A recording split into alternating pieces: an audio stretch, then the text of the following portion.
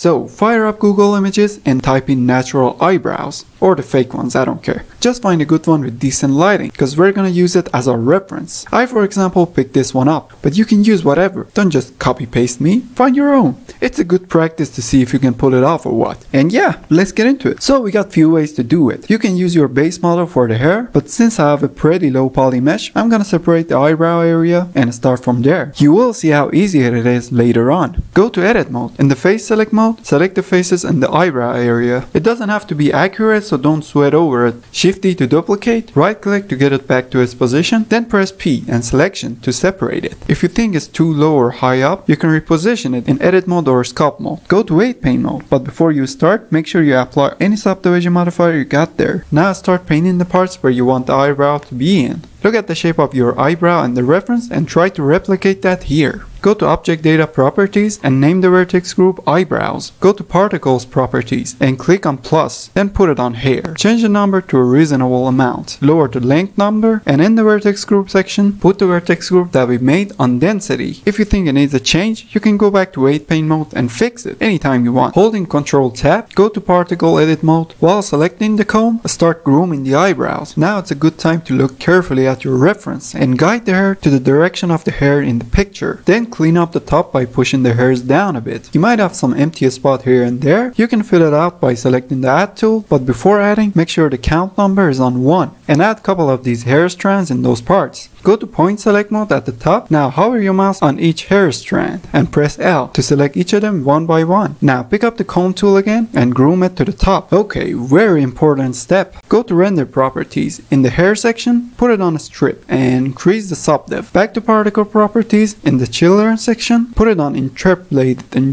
interpolated, whatever that is. Lower the display amount to your desire. Increase the clump and mess around with the shape. And in the roughness, play with the setting till you get the shape that you want. Just take your time and change these options till it looks alright to you. In the viewport display, turn off the emitter so we can only see our eyebrow and not the plane under it. Now in the hair shape, I personally decrease the diameter roots and increase the tip for a smoother transition, but it also depends on how thick you want yours to be. I meant the eyebrows, I guess. If you think it's too puffy, go to bottom view and push the hairs down a bit. Give it a simple material so we can see our eyebrows in Eevee. In the render mode, you can see better if it needs to be thicker or thinner. So go back to the settings and play with it. Now the perks of this method is you can deform the plane to whatever shape you want and the hair will follow it. So it's really easy to change the eyebrow shape at any point, which is great. I wanted more hair on the eyebrow, so I increased the display amount, but you do yours. Now for more realism, I'm gonna add this stretched hair in a separate particle layer. Go to viewport display and turn on the emitter so we can see our plane again. Click on plus, put 0 on the number and decrease the length to your liking. Back in particle edit, pick up the add tool and add few hair strands outside of the eyebrow. Then with the comb tool again, guide it according to your reference. This time in the children section, put it on simple. Lower the radius, do the hair shape just like the previous one, increase the clump and mess around with the shape again. If you think it needs more hair, well just add some. Select them by pressing L, then groom. Also, you can shrink or grow the hair by picking the length tool and switch between grow or shrink modes. Clean up the eyebrows. When you're certain that it looks good, Shift D to duplicate, go to Object, Mirror and click on X. Now we got both eyebrows. Before getting renders, go to Particle Properties. In the render section, turn off Show Emitter. Also in the children section, render amount should be same as the display amount, so the render would be same as the viewport. And make sure you do that for both of our particle systems. Yeah.